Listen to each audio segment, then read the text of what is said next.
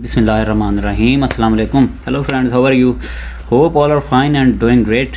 So today I am again here with a short tutorial video about Propstream, that how we can use proper filters for vacant leads, how we can get vacant leads with filters, proper filters from Propstream. Okay, I'm going to show you. You can see that I have opened Propstream, and today I am searching for Columbus, GA. Columbus, you know, it's a county in Georgia. And again, if you are new on my channel, kindly subscribe to my channel and click on all notifications, bell notification. Then you will get all my uploaded videos about Propstream, about real estate field, about freelancing, about skills and information. Okay, so I'm going to start the filters for vacant leads, that which filters we can get best leads is quick list choices. We'll select vacant, then we'll go to the property characteristics and we'll select single family, condo and townhouses, multifamily 5+ 2 and plus. Okay, so now next thing is square footage, building square footage. We are going to select, it's on every person's criteria, that you can select any square footage that your desired square footage that you want to add. And then square year built, you should choose any year built. I'm going to select 1990. It's for my client and he's getting very quality leads with these filters. I'm also using and I'm showing you that how we can select. Then also we'll select maximum 5 or more, minimum years 5 or more. And again we are selecting individual owner. We'll not selecting corporate, mixed trust, we are selecting owner info, owner type individual, and minimum ownership date is 5 years. Okay, then next thing is last sale price and etc. We'll select last sale price or less. I'm selecting 150k for this, but you can select on your own if you want to select 500k or 600k. It's your desired last sale price, that which price range you want to select leads. Okay, then next one thing, the equity. Many people don't select this thing, but I am going to show you. You will select estimated equity percentage.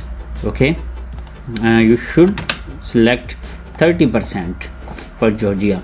It's a best, these are best filters. You can see quick list choice, vacant, property type, single family, condo, townhouses, multifamily, building square footage. I have selected 2000 square footage or less, and year built is 1990 or earlier. Again, years of ownership, I'm selected owner type, individual owner type, then ownership years 5 or more. Then last sale price, I have selected 150k or less. So equity estimate, equity percentage 30% or more I have selected. This is the best filters that we'll use for our leads. And now I'm going to show you how to export this list. I'm going to select add to list, select all, add to list, create new, Columbus. Yes, Columbus. Okay, Columbus County, because I have searched for Columbus County and I am saving this list. I have added these all 173 leads, 173 properties saved to Columbus County. Okay, now the next step is exporting. How we'll export this list to our computer or our laptop for skip trace or for any other purpose that we want to select. So here are some you can see there are Cobb County, Columbus County, DeKalb County. I have already added the properties in those lists and exported. Now today I have searched for Columbus County. I selecting this. When I have selected this one, now I'm going to select all. Okay, now our leads, all properties have selected. Now I'm just simply going to export. Select on export When I have selected export, then these are going to, I have downloaded, yeah, you can see that I have downloaded that in my computer. I can show you, just 1 minute. Here are my list. I'm opening it. You can see